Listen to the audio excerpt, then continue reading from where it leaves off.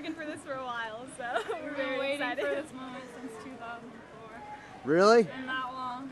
It's been a while. We worked so hard for it. We're very excited. A lot of things, what kind of things went well for you guys today, Kirsten? Oh my God, we played so well together. Like, we all just knew exactly where we were the whole time, and we had so many just great passes, and we just played together as a team so well. It was impressive. It impressed me like I'm on the team. All right.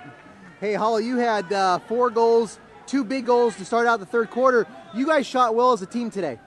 Yeah, we did really good. Like our shots from not only from set, but from the top, like Yeah. our lobs are right on. Like we've been working on our lobs and just like shooting cross cage, working the other side for the garbage, and just we've been working so hard. It's just we finally won and we deserved it. Even some of our shooters that like normally aren't that like ready for it came out big today. And so Right. everyone really stepped it up.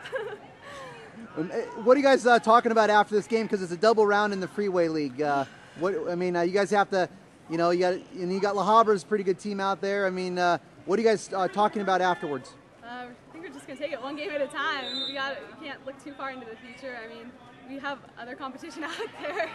Can't get too excited. We're excited we won, but we're still in the game. We're still in this. We want to win, and we're just gonna play every game like this, and we're gonna bring it all the way to the end.